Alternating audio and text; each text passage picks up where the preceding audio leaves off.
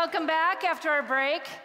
Anybody else feeling a little intense after not only the incredible sessions this morning, but also like the music that was under that contest that was just going on? I'm like, it's got me on like complete tilt here. So we're all gonna have a little bit of some quiet and some stillness as we're gonna consider together the well-being of our souls. Often I wonder, kind of like, what's the point, really, of talking about the soul and specifically caring for the soul with a bunch of pastors, right? A bunch of pastors and ministers, leaders. Aren't you all saved? Hasn't the deal been done? Haven't you crossed that line? Hasn't the soul issue been settled for you? Really, what's the point of talking about the soul to pastors? And specifically us. I think based on everything we've heard this morning, maybe we're starting to realize we're the ones who may need to hear this the most. I know I didn't consider the well-being of my own soul when my husband and I were church planting back in Boston, back in the 90s. It was many years ago now, but I remember vividly the morning I woke up halfway through those years and everything in my field of vision was moving.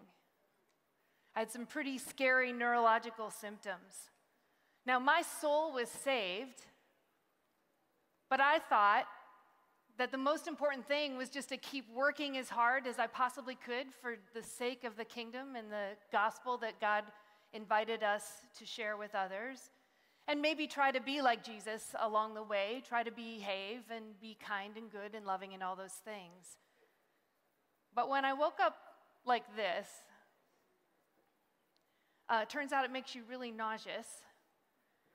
And for the next few months, I entered into a season of completely forced rest.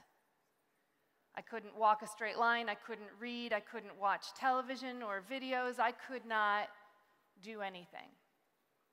And it was very difficult to sleep even. In the midst of this church planting ministry, in a season through that time, God invited me to very graciously consider the well-being of my own soul. And today I want to challenge you to consider some of these same truths about the well-being of your soul, the well-being of a saved soul, and ironically, a soul that could be lost. So let's start our journey with what I imagine might be the most famous rhetorical question of all time. You know it well from the Gospel of Matthew, Jesus' words. How could you benefit if you gained the whole world but forfeited your soul? Hello, good morning. It's still morning. How could you benefit if you gained the whole world but forfeited your soul? Or what could you give in exchange for your soul? Now, in the context I grew up in, we would usually consider this as an evangelistic appeal. Maybe you can relate to this. We say to people, and rightly so, how would you benefit if you chased after all the wrong things in life and ended up forfeiting your eternity with God? But there are two really important points from this text that I want to have us notice together. The first, and you have to look in your Bible or scroll up if you want. At the beginning of the paragraph, we see that Jesus is not talking to the the crowd of people who are far from him. If you look in your Bible, it's very clear. He is talking to his disciples. He is talking to the ones that are already in a very close relationship with him. That's of interest. The second thing is that the word for soul in the NIV, translated NIV, soul, in the Greek, some of you Greek scholars, you know this, it's the word suke. Suke. In verse 26, translated soul. In verse 25, translated life. If you gain your life, you'll lose it, but if you'll lose your life for my sake, you'll find it. Verse 25, suke is life. Verse 26, suke is soul. The point here, biblically speaking, your soul is your life. The idea of soul, biblically speaking, is inextricably woven together with the idea of your personhood, your whole life. It is not some Jesus bumper sticker that gets scanned at the pearly gates and beep, you can make it through. Okay? It is not an inert toggle switch that has an on-off, saved or unsaved status.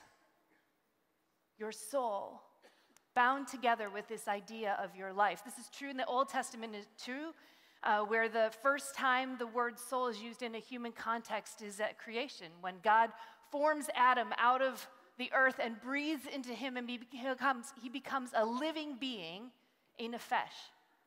And throughout the Old Testament, when nephesh is present, life is present. When life departs, nephesh departs. Soul, life.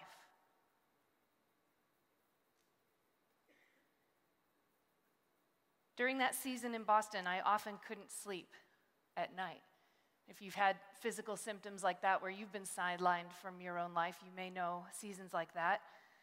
And there was a time I sensed God asking me this very simple question, and let me paint a broader picture. I was running the whole back end of the church. I was doing all the finances, all the communications. My husband, and he speaks about it and writes about it pretty openly now, but he was probably in a full-on chemical depression. We had no language for that. This is, back in the early 90s. We had no language for that. We didn't know what was happening. All I knew was to keep working harder and harder and harder. So I'm trying to support him. I'm running the whole back end of the church. I had a 2-year-old. I was pregnant with our second child, and I was leading at least 3 small groups. Because who else is going to do it? Who else is going to do it? And in the middle of the night, I sensed God saying, remember that verse you were having all 3 of your small groups memorize? John 15:5. We've heard it this morning even. If you remain in me, you will bear much fruit. We love that. Apart from me, you can do nothing. And I do believe God has the best sense of humor of anyone, right? And I sensed him saying, lovingly but clearly, what part of nothing didn't you understand? And guys, there was a lot about nothing that I didn't understand. The Psalms would tell me, where could I go from my spirit? If I go to the far side of the sea, you were there. If I even go to the gates of Hades, you were there. What does apart from me mean? Romans would say, neither death nor life nor angels nor demons nor anything in all creation can separate us from the love of God, right? So there was actually a lot about nothing that I didn't understand. Apart from me, what did Jesus mean? He's talking to his closest in disciples at that Last Supper, and he's saying, apart from me, and he's about to leave. What does he mean, apart from me? Some years after this time, I had something happened in the backyard. We lived in Illinois for many years, and we had a big, huge tree in a backyard, and a big windstorm blew through. And you've heard that Chicago is referred to as the Windy City. I think it has to do with the politics, not the weather. No, that's true. But nonetheless, a windstorm came through, and this is a huge tree, and the entire canopy of the tree emerged from 2 central branches. And this windstorm blows through, and literally half the tree falls.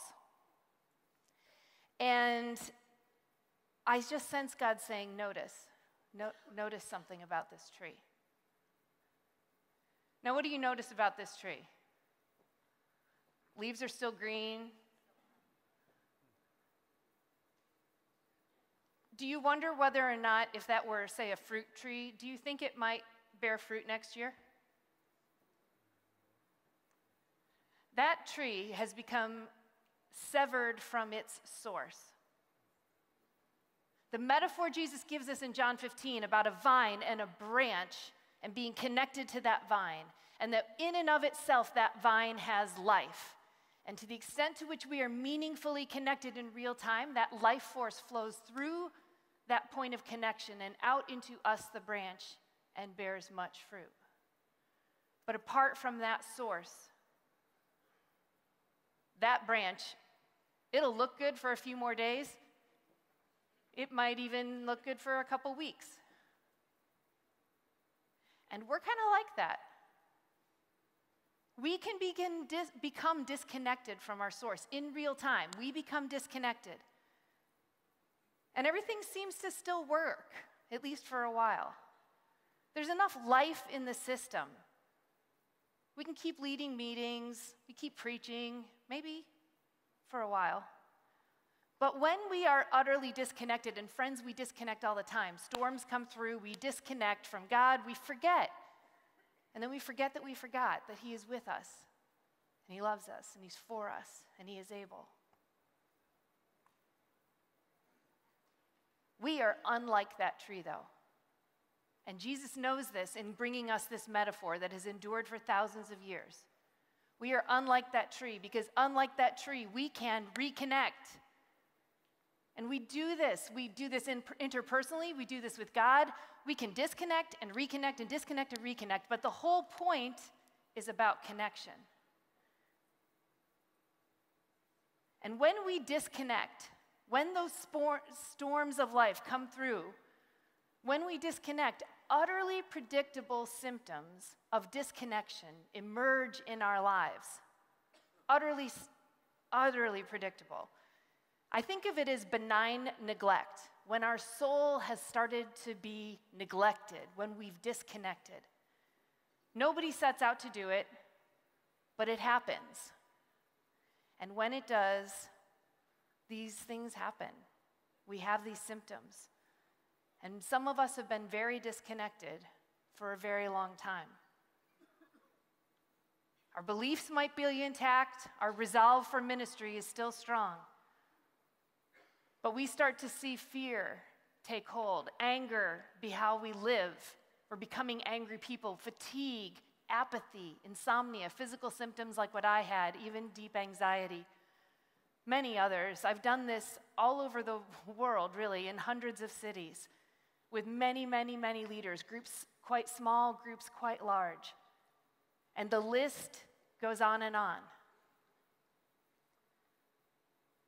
But when our soul is connected, when we are deeply connected to our source of life in real time, like right here, right now, connected, not truths about God, not resolve to follow Him, real live, in the moment, connection with God. When that happens, equally predictable symptoms emerge. When we have that sense of God being with us and for us, we see peace, we experience love, we find humility comes naturally. Passion, gratitude, energy, contentment, courage. Again, the list goes on and on. And if we put these up side by side, which I usually do on a whiteboard, and we just pause and look, we say, which one of these would you vote for? Right? Friends, here's the truth. We vote for one or the other of those things every day, sometimes multiple times a day. You do, I do, we do. Again, our beliefs may be strong, our commitment to ministry and family unwavering. But when we lose connection with God, we experience these symptoms. But the key is this. The symptoms are not the problem. And we usually try to fix the symptoms. The problem is disconnection. We've disconnected from our source. Do you notice how these symptoms come from so many different parts of life? Emotions, mental situations, thought process, creativity, things that speak about our gifting, those kinds of things. They come from all these domains because, again, soul is life. It's not just this toggle switch. There's a great quote from Dallas Willard in Renovation of the Heart where he says, fundamental aspects of life, such as art, sleep, sex, ritual, family, meaning roots, parenting, community, health, and meaningful work are all, in fact, soul functions. And they fail and fall apart to the degree that soul diminishes. And further, he says, when we speak of the human soul, we are speaking of the deepest level of life and power in the human being. Have you thought about that? What do you think is the deepest level of life and power in you? Is it your intellect? Is it your willpower? Is it your strength? Is it your ability to coerce or persuade? The deepest level of life and power is your soul. I've come to believe that your soul, and specifically your soul's well-being, drives everything that matters to you.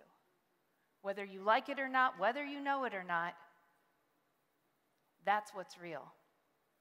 And there are two related truths to the centrality of the soul. One is leadership is inevitable. What is not compelling about the kinds of people who are marked by those symptoms of soul health? They're a joy to be around. You want to be with them. You trust them, and they have good ideas about what to do next. Leadership is inevitable. But the second thing is leadership is dangerous. Leadership is dangerous, and usually we've heard some of this morning in many different ways. Henry Nouwen, a Catholic spiritual writer, observed that nothing conflicts with love of Christ like service to Christ. And I would add, leadership for Christ. So why exactly? Why is it so dangerous? We often, I think, believe that this has to do with the concepts of our pace of life and the well-being of our soul. So I'm going to walk through some slides as quickly as I can to get you to what I hope will make some sense. When we think about pace of life and speed, we know it can be up and to the right, going crazy, more and more and more. And when that happens, we usually think of the soul diminishing almost with an inverse proportion to the pace of our life. Can't hear that still small voice. We don't have time to look people in the eye. We're just running and gunning. Now, if that's true, if there's always only an inverse relationship between those two, would it ever be true that you start growing in your soul and your spiritual life is going so well that your pace of life inversely correlated? Would you ever be so spiritually healthy that you're doing nothing? No. Okay, that's not the point either. So we have to have a different way of thinking about the relationship between speed and soul if we're going to lead well, understanding how central the well-being of our soul is. So here's a different way to think about it I hope will be helpful. When we begin our journey with God, the soul line sort of takes off. It's going up and to the right. Our soul is coming alive. It's so exciting. And naturally, especially if we're gifted in different areas of leadership, we get invited to do stuff by God and by people. And so the speed line starts to take off. We start moving, doing things, and it's kind of very up and to the right and very fun. I think of that as zone 1. Zone 2 comes in when those lines start to get really close to one another. Maybe they start to cross a little bit. In zone 2, God's asking us and inviting us to do things, and he is our source, but also people realize you're really good at stuff, and they ask you to do stuff. Sometimes God's in it, oftentimes not. And then all the other manner of things kick in. Our pride, our need to be needed. All of a sudden, we start saying yes to things other than the Holy Spirit. And when that starts to happen, those lines begin to cross. It's confusing. We're not sure. Is it me? Is it God? What am I supposed to do? But if those lines do cross, and they do, when they do, this utterly predictable inverse relationship will happen. This is what I call the implosion of the center, because if left as a runaway train of speed up and to the right, the soul will continue diminish, diminish, diminish, and for a while, everything on the outside can still look pretty good, but eventually, that speed line will come down in correlation with an unhealthy soul.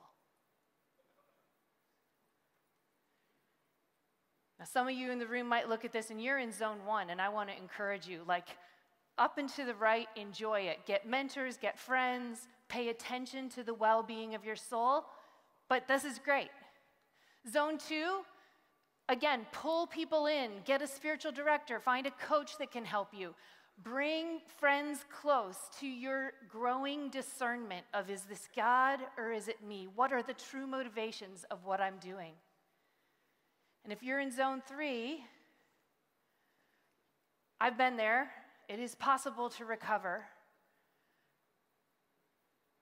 But I want to say, please, please, please, please, whatever it takes, arrest this decline. There is nothing more important. How would you benefit if you gained a big ministry and forfeited your soul, your family, your life?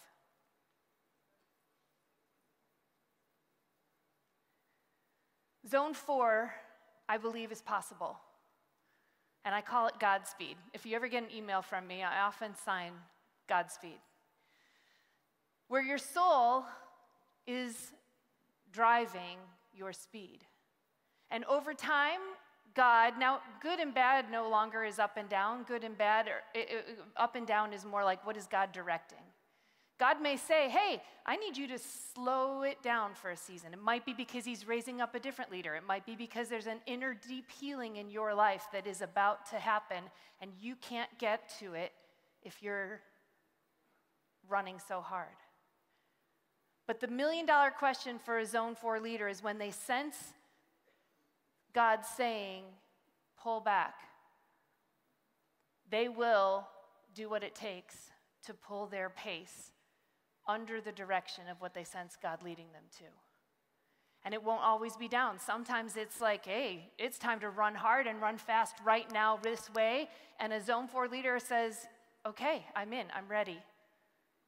But the biggest issue is that the health of the soul is driving the pace of life, not the reverse.